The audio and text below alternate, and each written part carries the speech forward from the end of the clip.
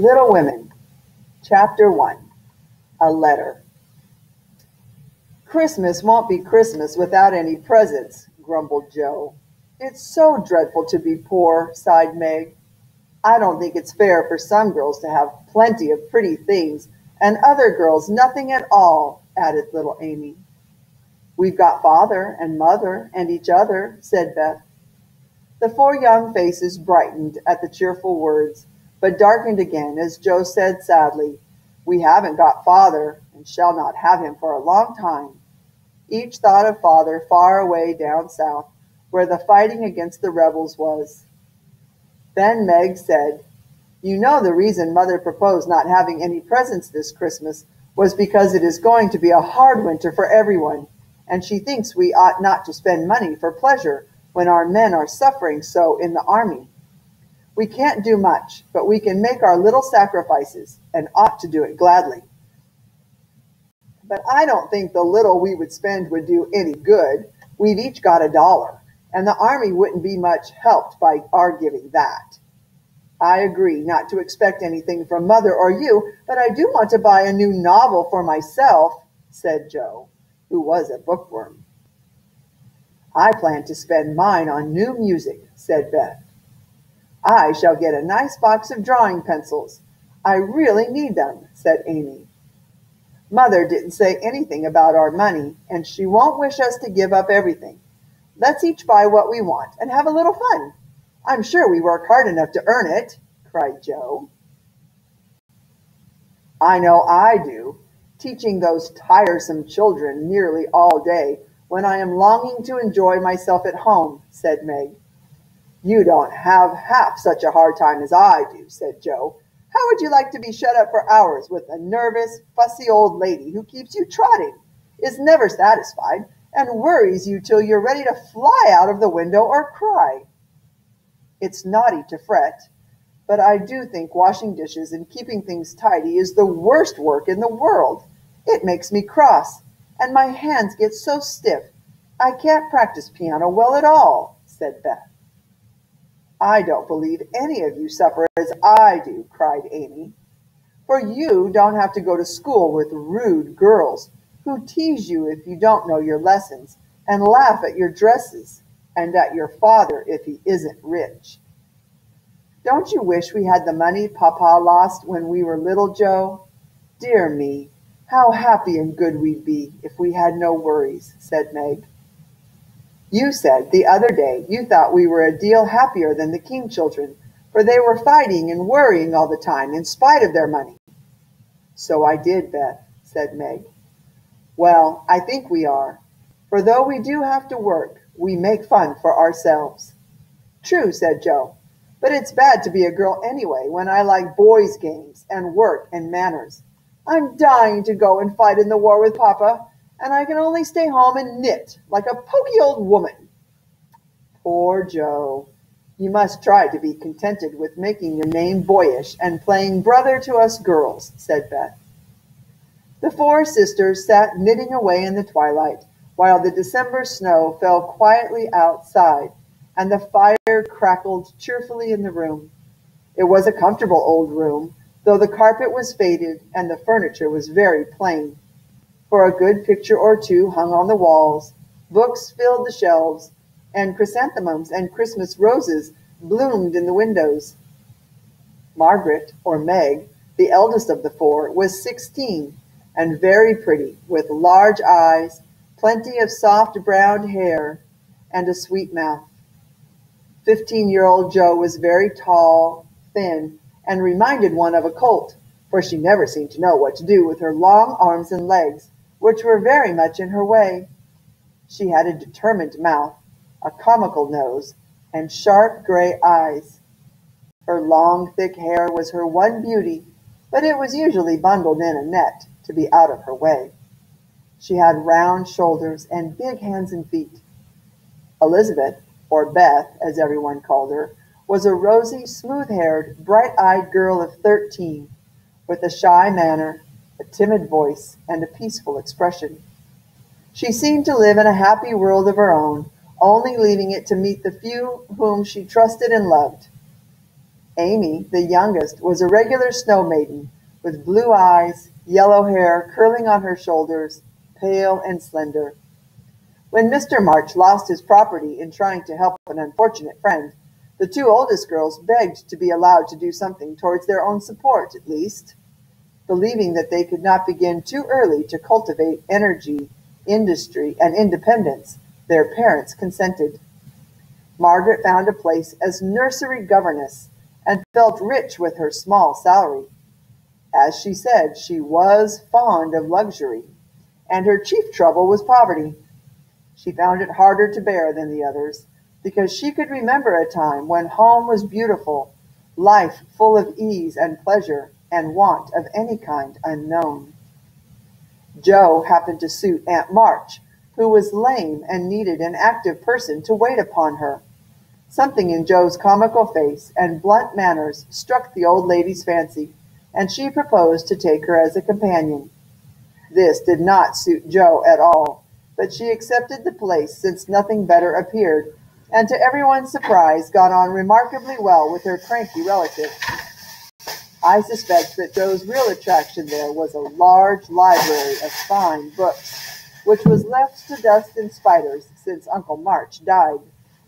Jo remembered the kind old gentleman who used to let her build railroads and bridges with his big dictionaries.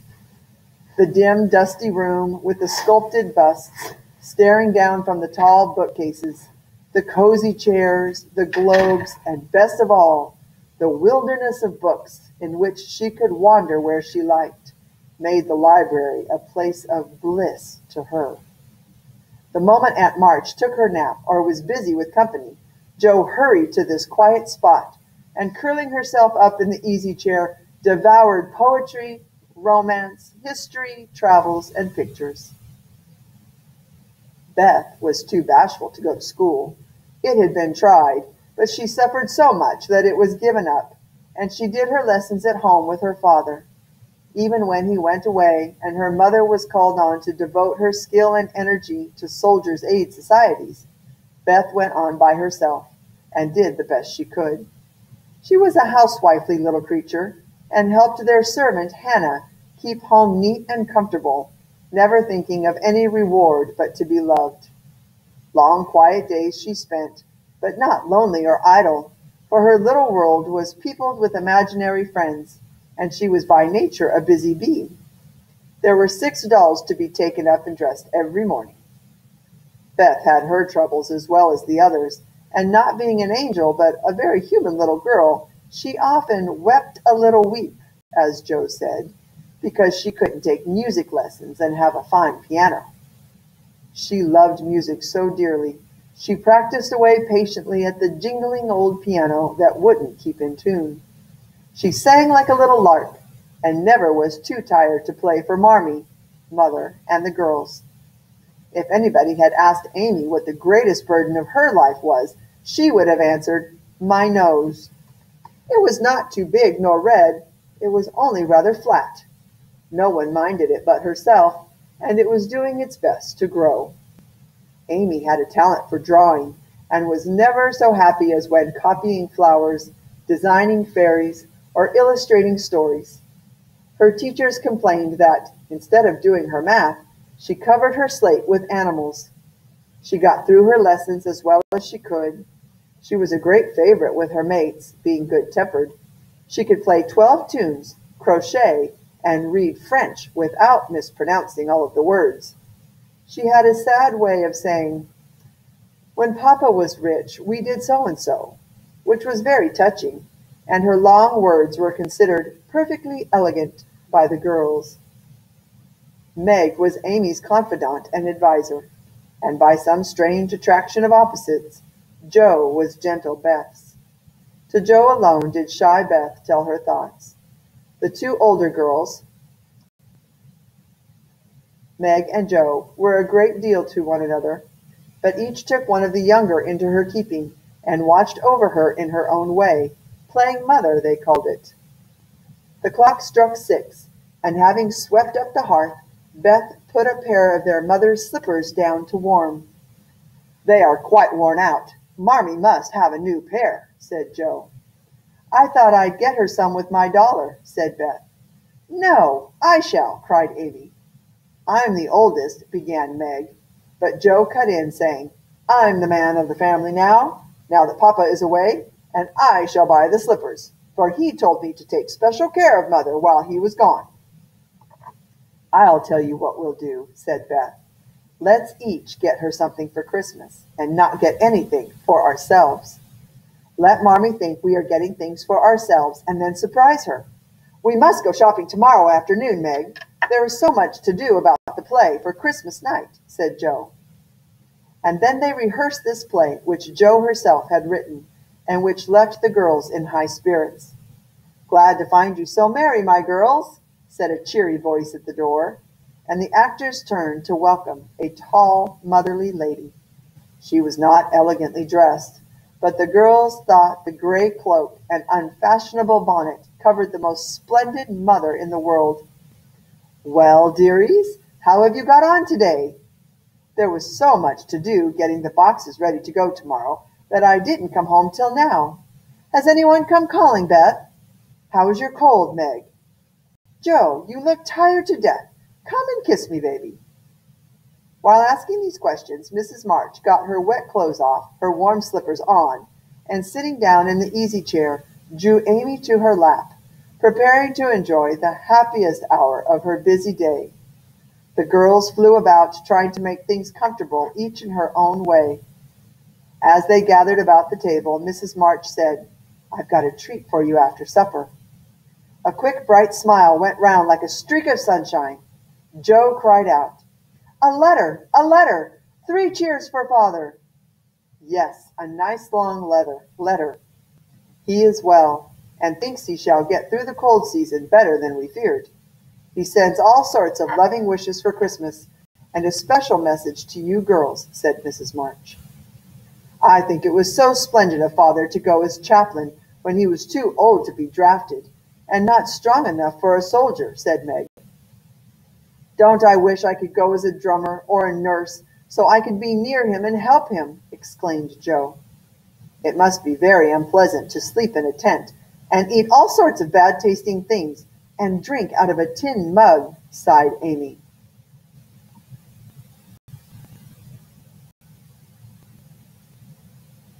When will he come home, Marmee? Asked Beth.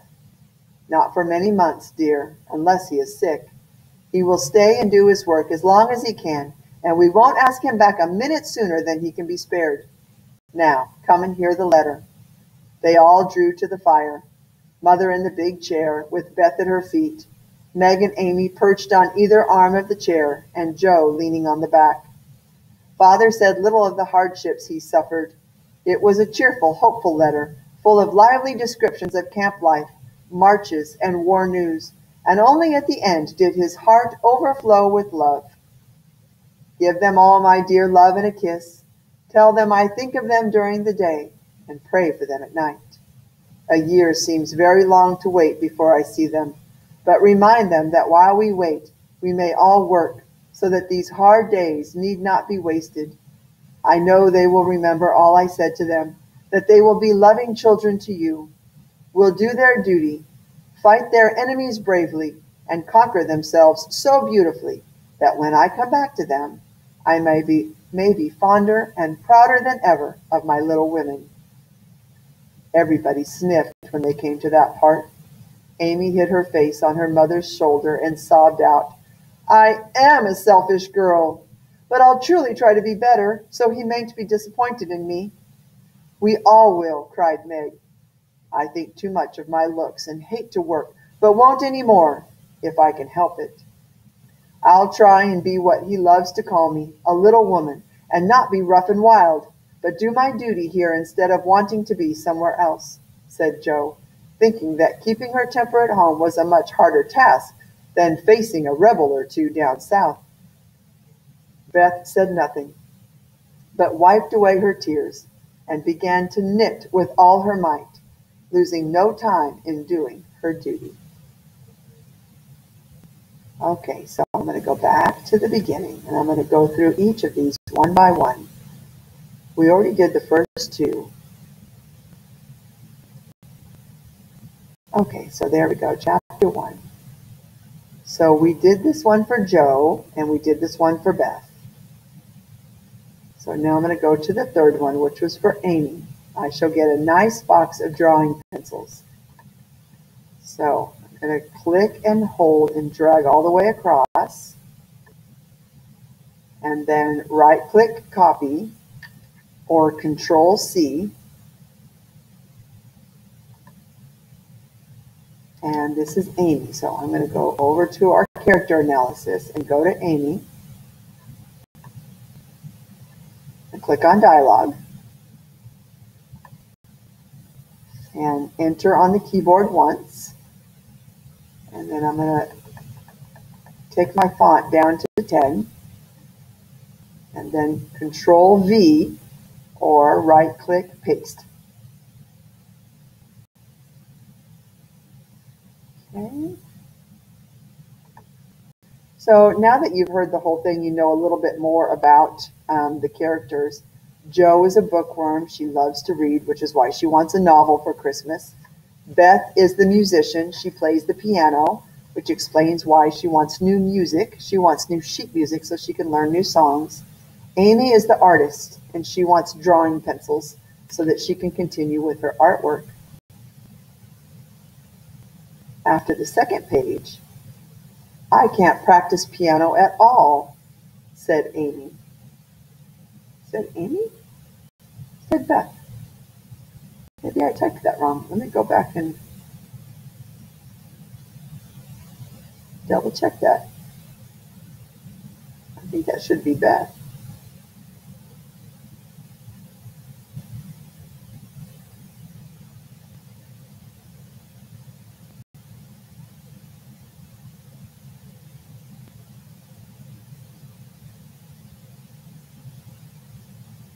That's interesting. Where is that? Now I can't even find it. Hang on a second. Yep, I can't practice piano well at all, said Beth. It is Beth. Okay, let me fix that. That's kind of, oops. I don't know why that's Amy. It should be Beth. Okay, there we go. So they're all complaining at this point about how hard their lives are. Control-C. I'm going to go to Beth.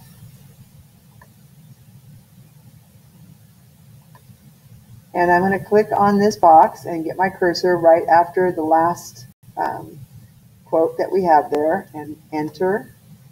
And it should still be, yeah, it'll still be on 10 because it was from before. So that's good. So there's Beth. Now go back to the next one. Rude girls who laugh at your dresses and at your father if he isn't rich. Right click, copy. And this is Amy again. And, oh no, that was Beth, sorry. Let me go to Amy. There's Amy. And this is how society sees them. This is what the girls think of Amy. Or what she thinks they think of her anyway. Oops, let me get this back down to 10. Make the font 10. And right click paste. They laugh at her dresses and laugh because her father isn't rich. So they see her as poor. That's how the other girls see her at school. The four sisters sat knitting away in the twilight.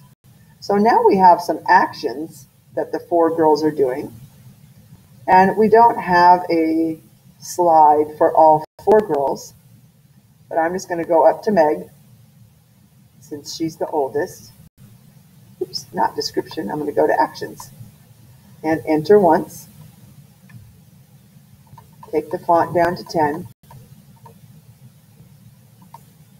And then paste. Right click paste or Control-V.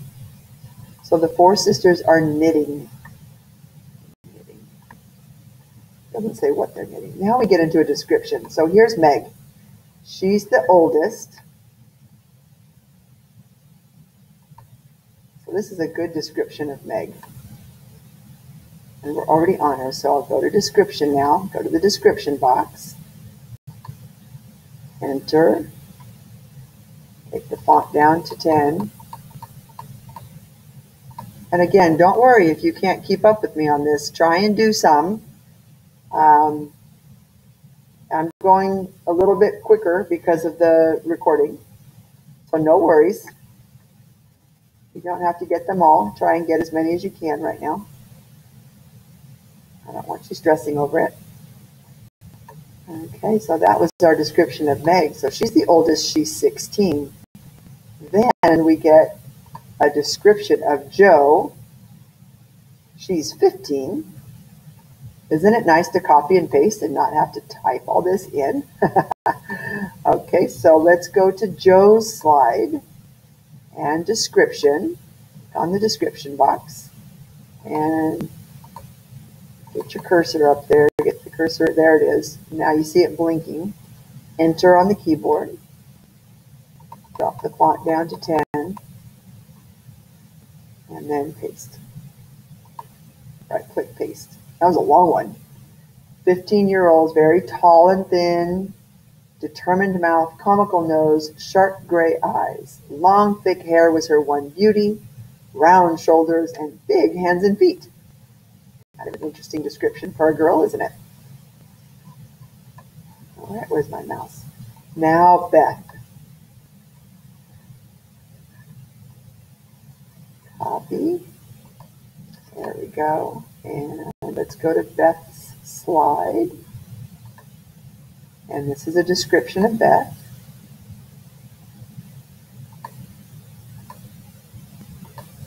There we go. Enter on the keyboard. Let's drop the font down to 10. And paste our description of Beth. A rosy, smooth-haired, bright-eyed girl of 13 with a shy manner, a timid voice, and a peaceful expression. Okay. And now let's look at our description of Amy. A snow maiden. Copy. And let's go to Amy's slide. And click on description. And get the cursor up there. There we go. Enter on the keyboard once. Drop this down to 10. And then paste. Regular snow maiden with blue eyes and yellow hair. Good. Now Margaret, Meg, found a place as a nursery governess. So this was her job. She found a job as a nursery governess. What that means is she's working in a family's home and she's taking care of the children. Kind of like a nanny. Think of her like a nanny. That's what we would call it today, but back then they called it a governess. So she was a nanny for a family.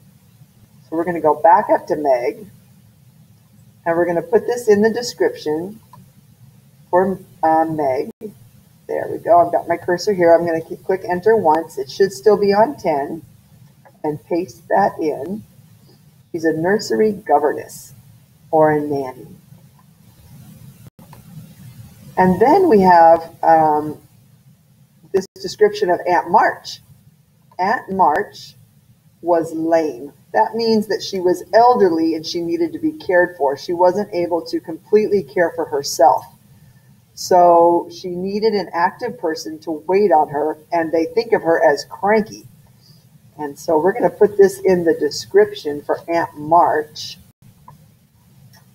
And Aunt March's slide is down here after Marmy's. Aunt March description. There it goes. Enter on the keyboard. I'm going to drop this down to 10. And then paste. Cranky. Joe happened to suit Aunt March and became her companion. So when you became elderly and you needed to be taken care of, you had a couple of options. If you had a lot of money, if you were rich, you could go to you can go live in a special place where they would take care of you. Not many people did that. There just wasn't enough. Most people just didn't have enough money. Aunt March had a lot of money. she had so much money, she didn't have to go to a home. She could have somebody come into her home and take care of hers, kind of like visiting angels. You ever seen those commercials on TV where they have home care nurses and their job is to go to different people's homes and they check on them and make sure, see if they need anything? I've always seen that commercial on TV. They're called visiting angels. So that's like what Jo did. So while Meg was a nanny for little children, Jo was like a nanny, but for Aunt March, who was elderly and couldn't completely take care of herself. But part of her job, too, was not just to help her get food and get around the house, but it was also to read to her and talk with her and just be a friend in the home so that she wasn't there by herself and lonely all day.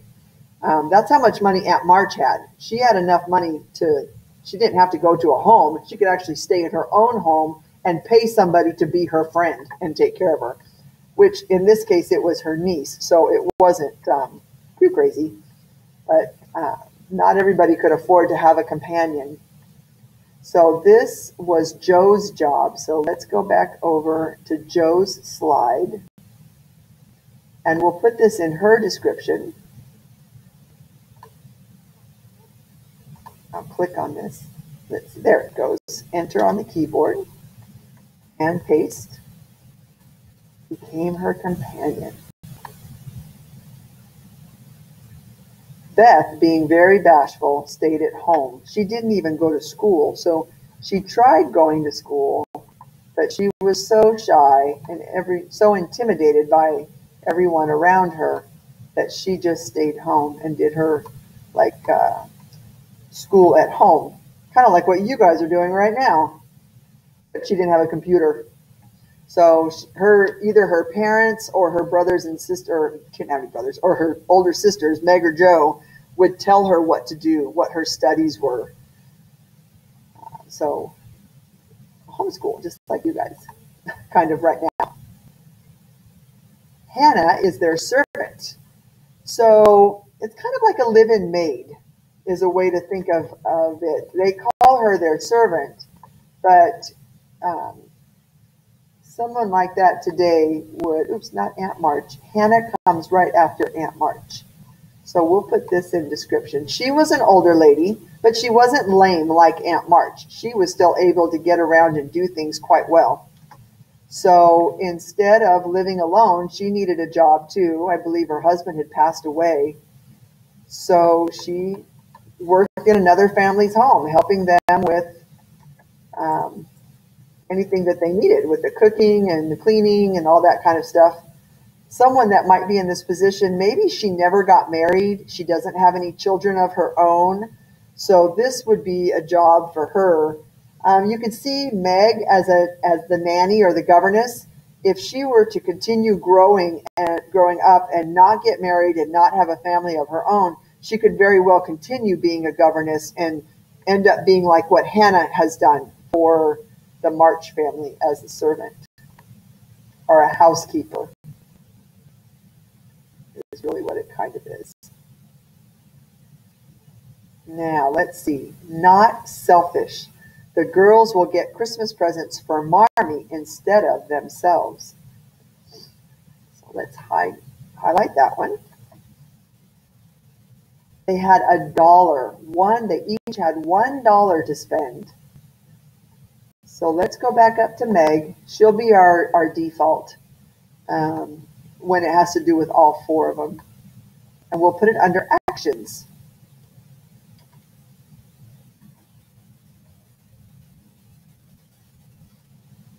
The girls will get Christmas presents for Marmee instead of themselves.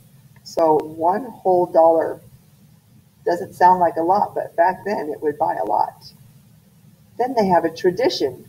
They will put on a play on Christmas Day written by Jo. Now remember, they didn't have TV or video games, so they needed things to do for fun. They did work all day, but they wanted fun things to do too. So we'll put this on Jo's slide under actions, since she's the one that wrote the play, and she would be the director too. So she'd be the one telling everybody, where to stand and what to say. There we go. I dropped that down to 10. Now I'll paste it right there. Okay. Marmee had a cheery voice. She was a tall, motherly lady. So now we have a description of Marmee. So let's go find Marmee. That sounds so funny to say that. Marmee. I guess that's where mommy came from.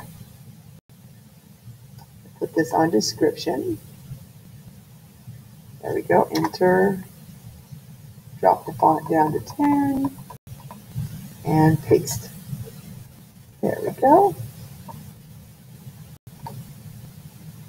Marmee said, "Well, dearies, how have you gotten on today?" I love how they talk. It's easy to understand, but definitely not like how we talk today.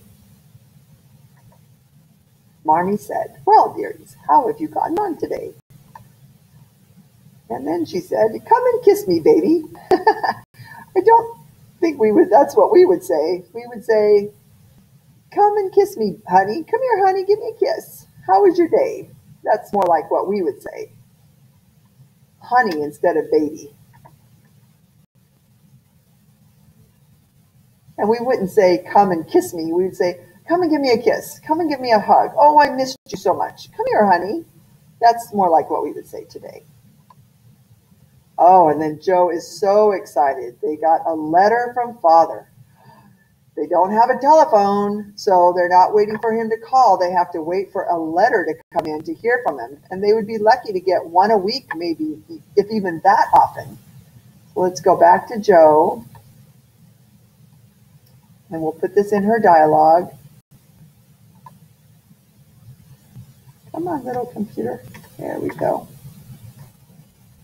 A letter, 3 cheers for Father. Father went to war as a chaplain. He was too old to be drafted and not strong enough to be a soldier, so he went to be like a pastor and to help in any way that he could. So if you scroll down, the first blue one is Lori, the second blue one is Father. So we will put this in his description. There it goes. Wait for my cursor. It's taking its time. There it goes. Enter on the keyboard. Let's drop the font down to 10. Oops, one too many. There we go. It was all out, everybody to help in any way they could. Father wrote, "Give them all my dear love and a kiss. Tell them I think of them during the day and pray for them at night. When I come back to them, I may be fonder and prouder than ever of my little women." Now, I didn't type in the whole entire paragraph. It was too long. I just took the important part from the beginning and from the end. And now you can kind of see, after reading the whole thing, why he would be so proud of them, all of the work that they're doing. So we'll put this under his dialogue. The 2 oldest girls, come on, there it goes, are working to earn money to help the family. The money that they earn isn't just for themselves, it's for the family. And that's not uncommon today, to have kids in high school that are getting jobs and helping their family and giving it to mom and dad to help out with bills and things. And that's what they were doing also. And doing their part to have their chores around the house and help everybody survive a very hard time. Okay, so that was chapter 1.